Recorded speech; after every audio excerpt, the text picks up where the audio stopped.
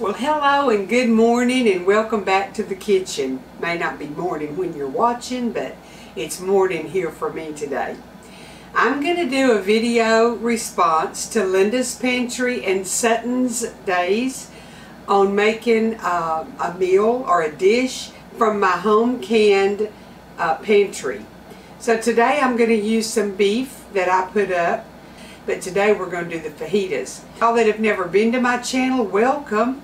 I'm glad that you're here. I hope you'll go watch some of the videos that I've already done. I've got a lot of good southern cooking, some canning, some yard tours. Appreciate it if you will subscribe and watch, tell your friends about it, and help my channel to grow. I'm enjoying this. Okay, let's make some fajitas. Okay, I've already got my onions cut long ways like they have them for fajitas.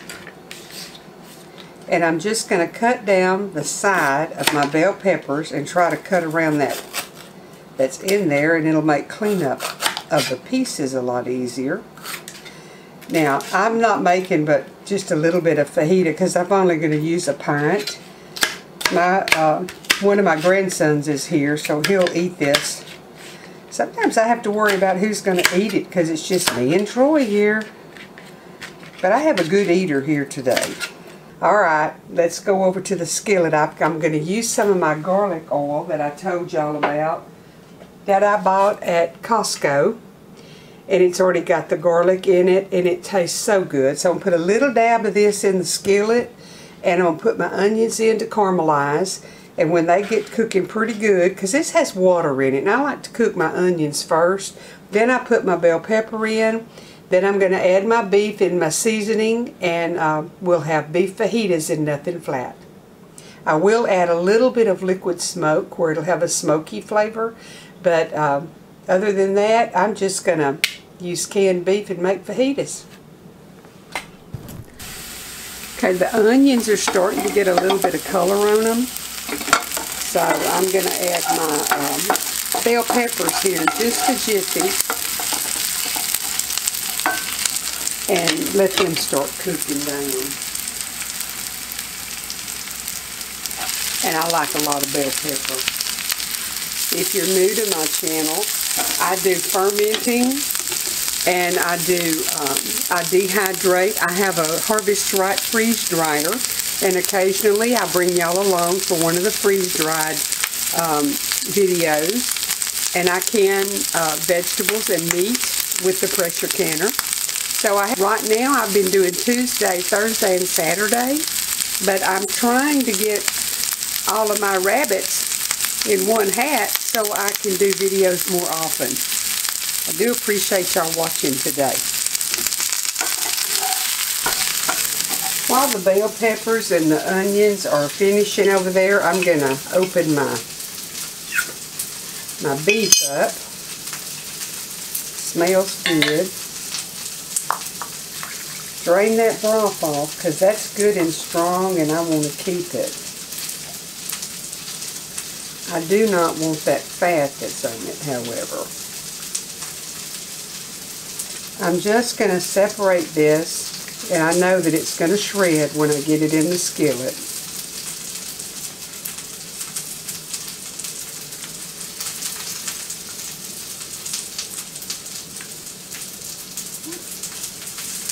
And this was just beef round roast that I cut up in hand. Now I'm going to put the rest of this back in the refrigerator, and I'll make another dish out of it. And I've minced up one large garlic clove, and I'm going to add it to the onions and peppers, but I'm just going to let it cook for a jiffy so it won't get bitter. When you start to smell the garlic fragrance, it's time to do your next step, or your garlic will get bitter. Now it depends on the flavor that you like in your fajitas. I'm going to add my beef in. I'm going to add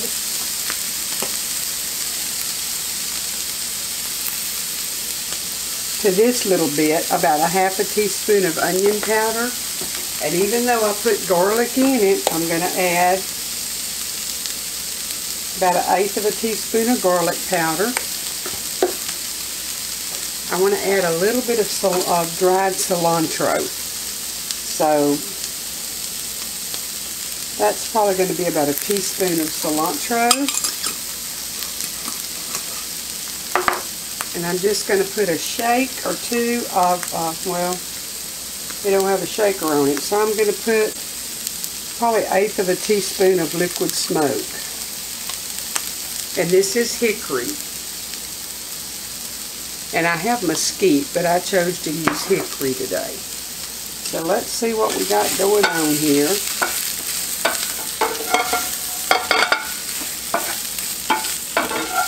I'm just going to use a little bit of sea salt on it, a little black pepper.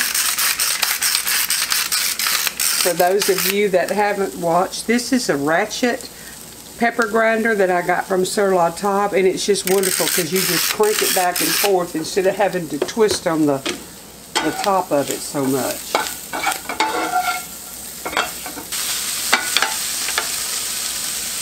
And I'm just going to let it heat, and then it'll be ready to put into our tortilla and add a little bit of, well, we add cheese and sometimes sour cream to ours. Y'all can make it however you want to, but you see how quick and easy it is to get the filling ready for fajitas. I'm going to add just a little bit of cumin, probably a 1/8 of a teaspoon. Just to add that little bit of flavor.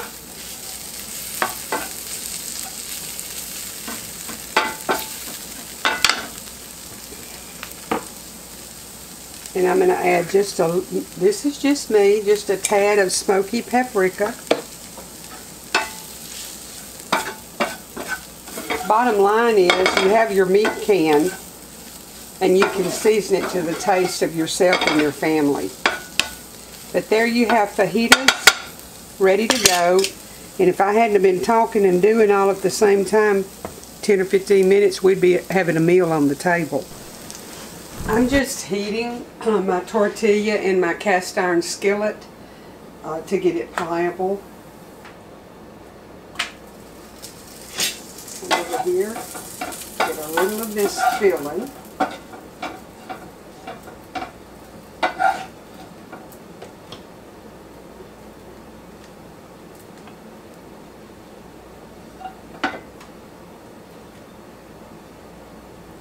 And I'm going to add some cheese to it. Okay, I've got my tortillas with plenty of meat stuffed in them. And this is for Troy.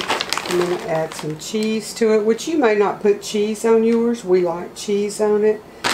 And I don't have any avocado to make guacamole salad, so I'm using a canned salsa. You can put whatever you want to on it. I'm going to add him a little bit of this salsa.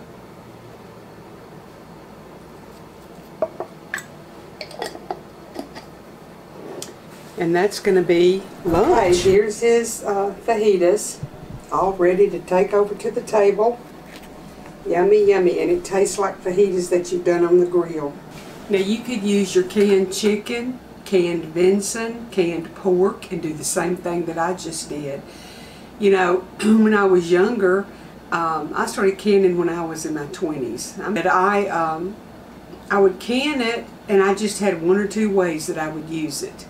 But there's a lot of different ways to use your canned meat, and if you're a working woman or man and you come in and you need a meal, it's a quick and easy way to have a good meal in just a few minutes. That would have taken you a long time to cook it from scratch, your meat.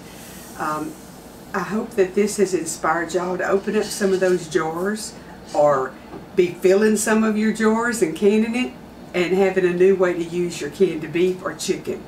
The good Lord bless y'all. Come back right here in a day or two and we'll have another good video.